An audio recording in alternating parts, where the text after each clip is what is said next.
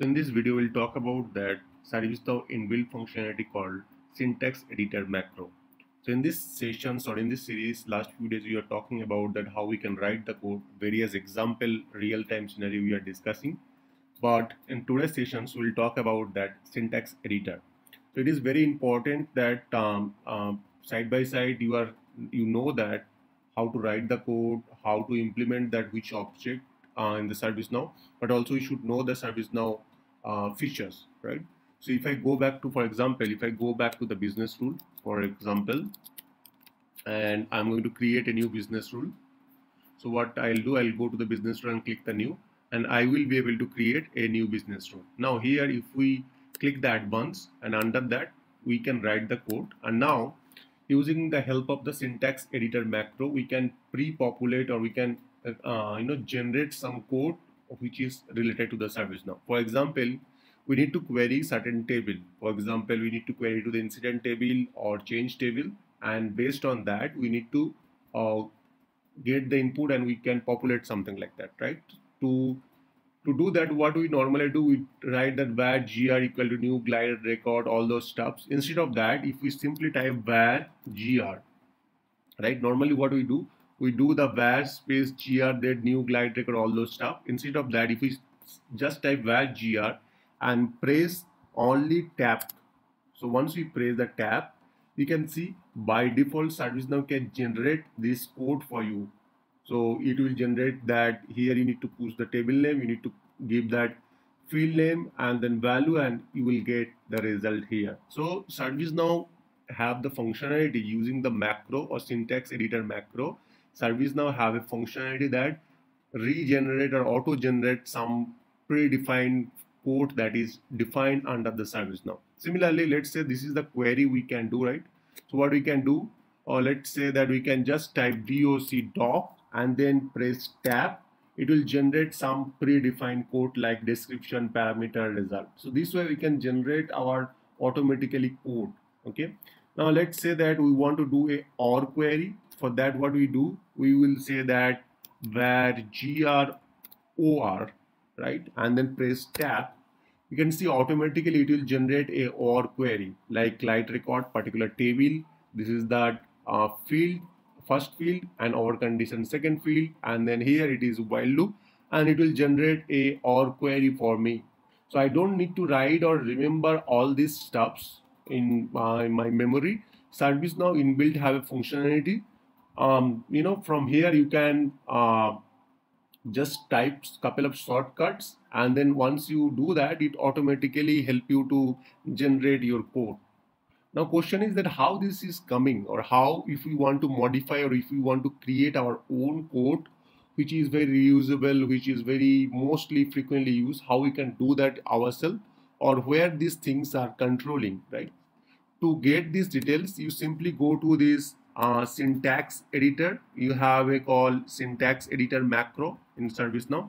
If you open the syntax editor macro, you will have these all 6 out-of-box functionality you can see. And if you want to create your own, you can definitely create your own, right?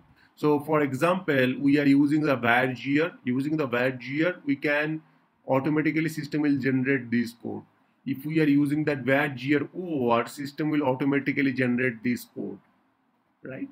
So we can create our own code or own syntax also. For example, I am going to build a new syntax editor. Let's say that I will type that var gr get and press tab, right? What will be happen? It will generate a particular table, and then once it will generate the particular table.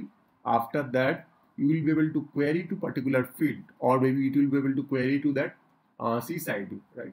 To do that, what we'll do, I'll click the new, and then here I should put the name of this shortcut. So what I'll do, var gr get. So this is my name, and here under this text I should define that which text should automatically populate it. For my case, var gr equal to new glide, so G will be capital,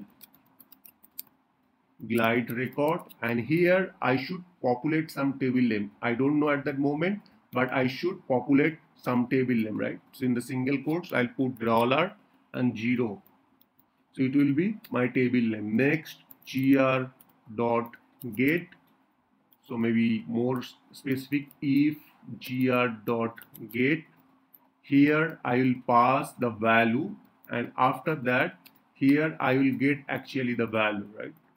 So I will say that dollar and then 1, and here I'll get that my code, okay, or here I'll get, or maybe return something called gr dot name something, any kind of code I have stored. Example, for example, this $0 $1 will be a placeholder where I can put some value.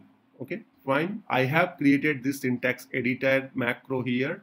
Now if I refresh this business rule and type this keyword called var gr get, so let's do that.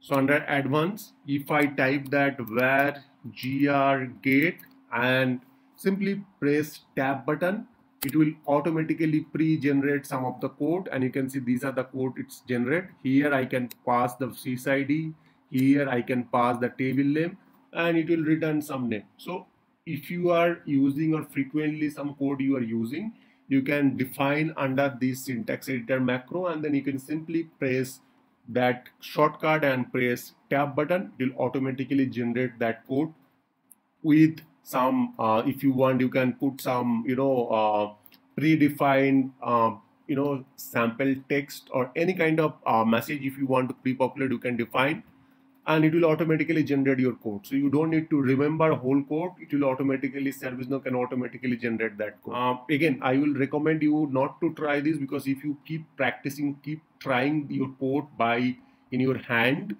it will easy to remember as many as time you are frequently using that code. But if you want to use this functionality, you should use this syntax editor macro.